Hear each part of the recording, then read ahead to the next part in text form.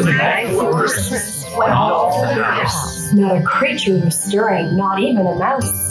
The stockings were hung by the chimney with care, with hopes that St. Nicholas soon would be there. The children were nestled, all snug in their beds, while visions of sugar plums danced in their heads. Mama in her kerchief and I in my cap had just settled down for a long winter's nap. When out on the lawn there arose such a clatter. I sprang from the bed to see what was the matter.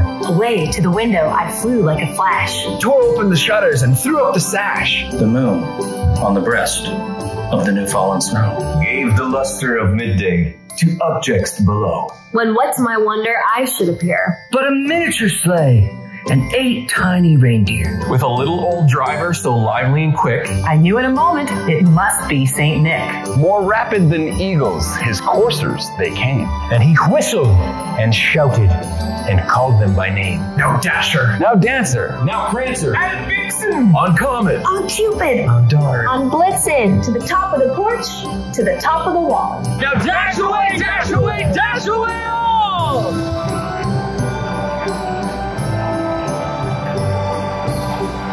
As dry leaves that before the wild hurricane fly. When to meet with an obstacle, now to the sky. So up to the housetop, the coursers they flew, with a sleigh full of toys, and St. Nicholas too. And then, in a twinkling, I heard on the roof the prancing and pawing of each little hoof.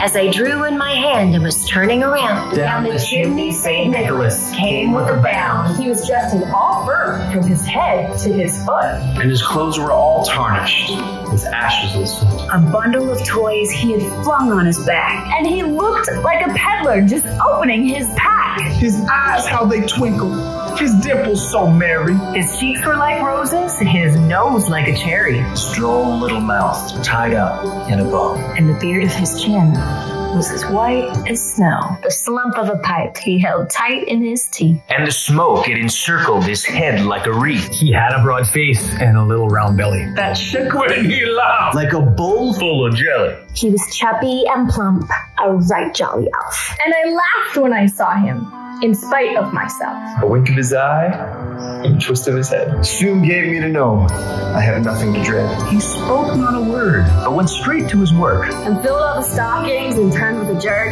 And laying his finger beside his nose, and giving a nod, up the chimney he rose. He sprang to his sleigh, to his team, gave a whistle. And away they all flew like the down of a thistle. But I heard him exclaim, ere he drove out of sight, Happy Christmas to all, and all a good night.